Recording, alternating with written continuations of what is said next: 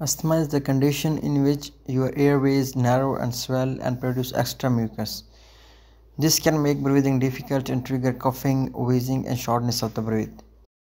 Asthma signs and symptoms include shortness of breath, chest tightness or pain, trouble sleeping, which is usually caused by the shortness of the breath, coughing, etc.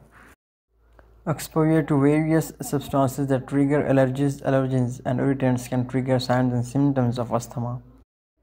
Airborne allergens such as pollen, anema dander, cockroaches, and dust mites.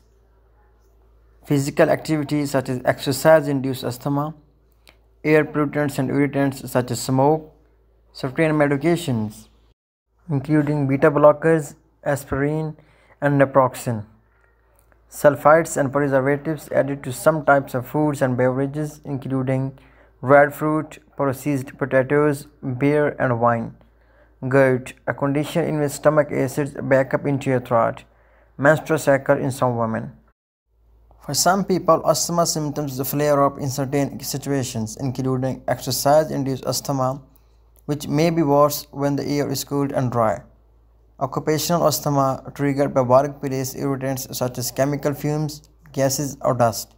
Allergy-induced asthma triggered by particular allergens such as pet dander, cockroaches, or pollen, etc.